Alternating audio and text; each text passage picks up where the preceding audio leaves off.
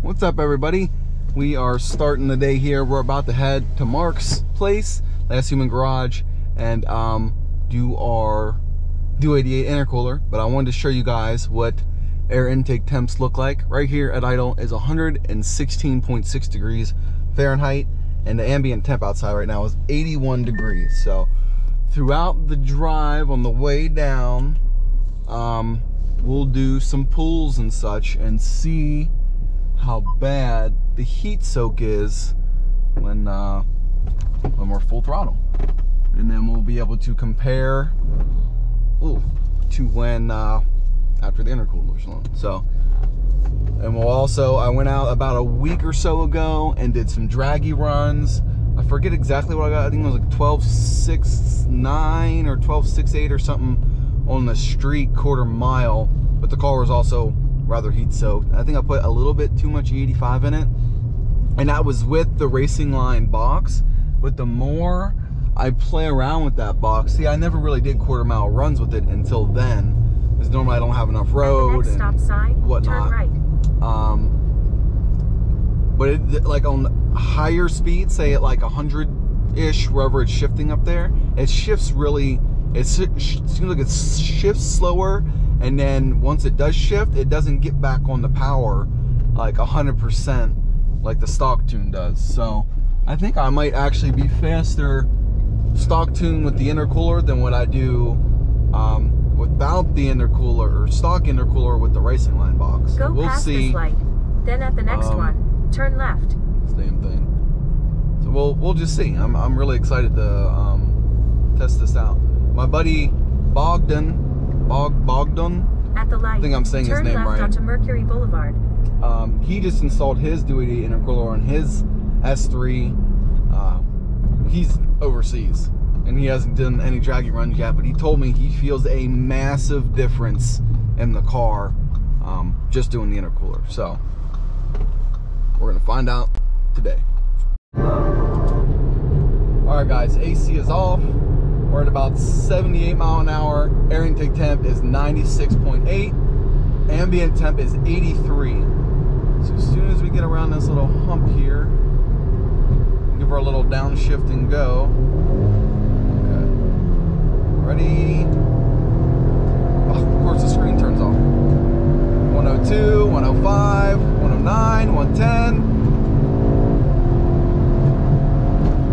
Yeah, so we're looking at about 30 degrees over ambient at wide open throttle, which is just crazy.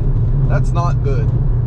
We'll do another pull when there's less traffic again before we get to Mark's, but that is really bad. Wow.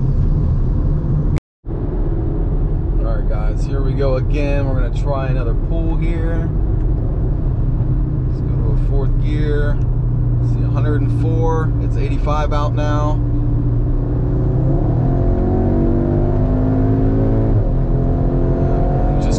Climbing, 110, 111. Wow, that's crazy.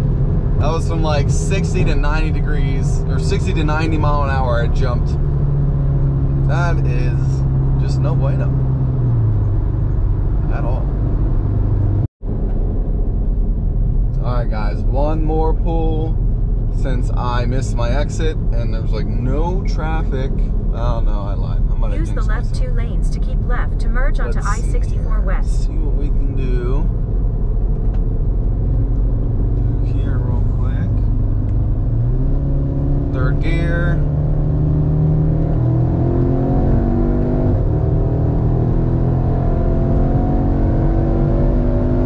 Yeah, 111, 113. Shoo! That was from about 40 to 100. So yeah, roughly, what did that say? I think the highest I just saw there was 112, and it's 83 degrees out. So yeah, 30 degrees over ambient. That's not good. That's very not good. So we'll be back. We'll do some more runs and a draggy run or 2 or 5 after this. After this install. But just be mindful. I have like probably 45, 50 pounds worth of tools in the trunk, along with the intercooler. Well, the new intercooler is obviously heavier, and that's in the trunk right now, so the stock one will be back there on the way home. Anyway, first launch control. Launch control. I like that. Smooth shit. So yeah, we're sitting about right at 10 above ambient. Oh, was it even then? Yeah, that got down to 95, and it's 83 out. So yeah, rough. Now you can wait here until there's nothing there for a while. Probably now. There's nothing. Yeah. And you can do a dig if you want, or just floor. This is where I do my digs. Oh no! Oh no! Motorcycle.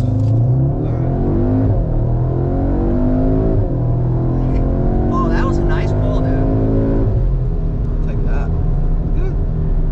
That was a nice pull. All right, ladies and gentlemen, intercooler is in. It is 86 degrees out. I did a couple pulls on the way here. It seems like it's keeping us about 8 to 12 degrees above ambient. I do have, like I said earlier, a bunch of stuff in the car, adding probably 60 extra pounds of weight. But yeah, we're gonna do a pull now with this up on the screen. I need to turn on my draggy here, actually, which I forgot to do. I wanted to be ready to go. But we're gonna turn the draggy on and do a dig from here and see what we get. All right, guys, it says the DA right now is 1653. Draggy's ready to go. You see intake temps right now are 120 degrees. Go right past this. I dropped 10 degrees just doing that little bit, so.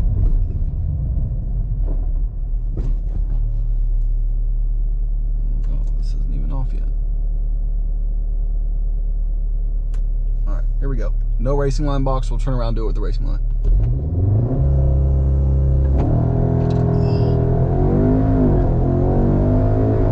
It chirps second.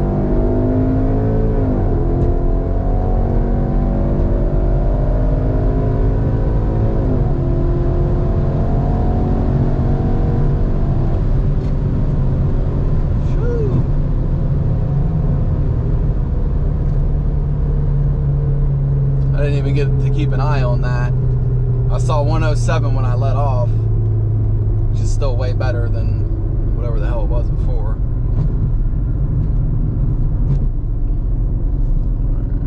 Get down here, we'll check out the draggy data. Alright guys, compared to my run the other night, we did 12.62 at 110. That was with a little bit of E85 in the tank, like 2 gallons to 2 gallons are like 14, so I don't know, like an E20 something mix, along with the racing line box installed. And right now we just did a 12.63 with no ethanol and no racing line box. So I'm gonna go over here, pull over, plug the racing line box in, and see what we get. And that was also at nighttime. This is obviously midday. It's about the hottest point of the day. So wish I remembered where the E85 station was around here. Alright guys, we're gonna do 2 final runs before we close this video out. Just put some E85 in the car, plugged in the racing line box. Looks like no traffic behind me there.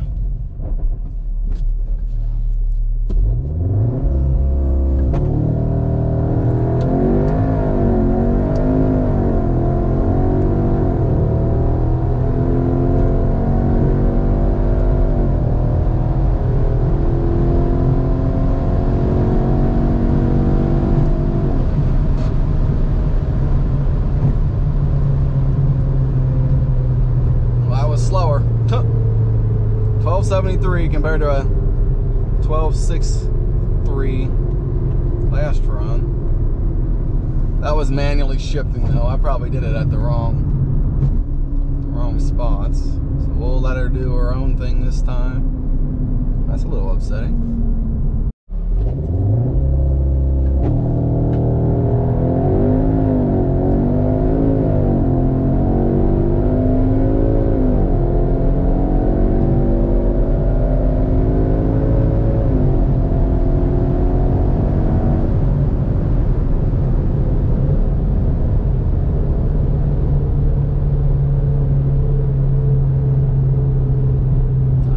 was even slower.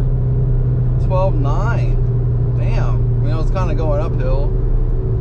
That's upsetting. Well, we will.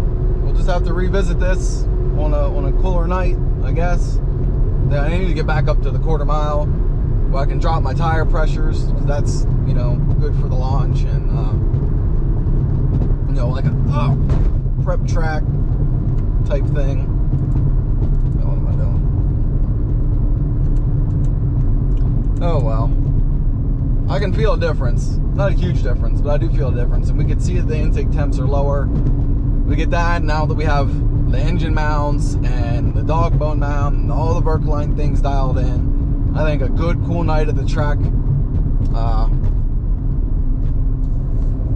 will make a personal best for sure. Starting route to home. And so that it's so weird that, you know, that first run I did, which was a 12.6.3 with no ethanol and no Racingline box, was only, you know, 0.01 slower than, you know, a couple weeks ago when it was much cooler at night with the ethanol and the Racingline box plugged in. So that right there shows me something. I just don't know what, because it's not consistent. So we will have to re-attack 13 miles, take exit 263A onto at a US cooler night. 258 South. This is just, I was already down here toward James River Bridge to install the intercooler, and that's the spot I usually go to. So I don't know. We'll re-attack. Let me know what you guys think. There's quite the amount of variables here, but I don't know. I feel like the car will make a PB if I make it to the track. A nice cool night. Yeah, I don't know. I'm rambling at this point. Thanks for watching, guys. I'll catch you on the flip-flop. So guys, I just had a thought. Just because I can feel that when the Racingline box is plugged in, it doesn't shift as quickly, and after the shift, it's not, like, I wouldn't say hesitate, but it takes a little bit of time to get back on it, I guess. I don't know what it does. It's something odd. It's like it's dropping all boosts, or at least half the boost, or something between shifts or something. You know, it's just a piggyback. It's just tricking the system. So something's going on there with the trans. But I think maybe if I unplug it and then try again with ethanol, that might be the move. So if I'm feeling froggy tonight, we'll go back out, do another couple passes. I really don't want to come all the way down here and do that. I got to find somewhere on my side of the bridge, my side of the tunnel, to do that at. And if I do, I'll put that at the end. If not, again, thanks for watching.